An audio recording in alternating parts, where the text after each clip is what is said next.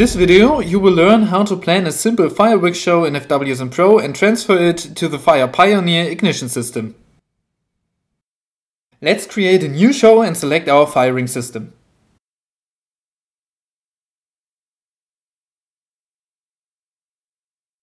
Under Positions, at the right-hand side of the screen we can see the firing positions. One has been added automatically and we will add 2 more.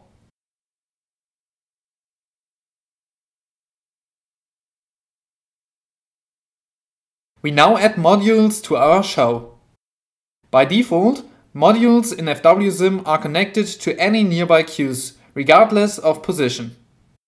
We want to change that and use each module for a specific position only. Module 1 will be used for position A and B. Module 2 will be used for position C.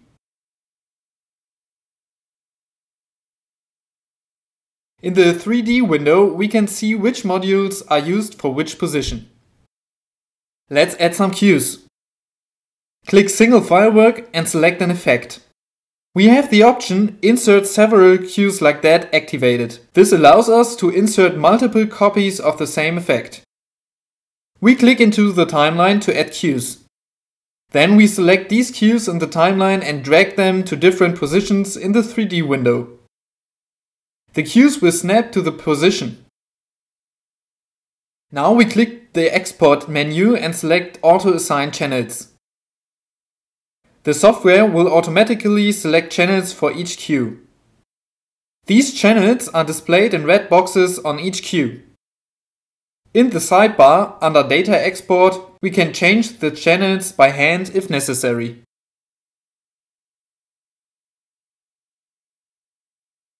Finally, we can use the button Export to Firing System in the Export menu to create a file for our selected firing system.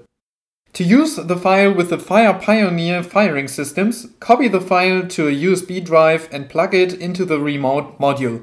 If you are not using FWsim Pro yet, click the link below to download the free trial. Should you have any questions, please leave a comment below or send us an email. You can also visit us on Facebook and Instagram.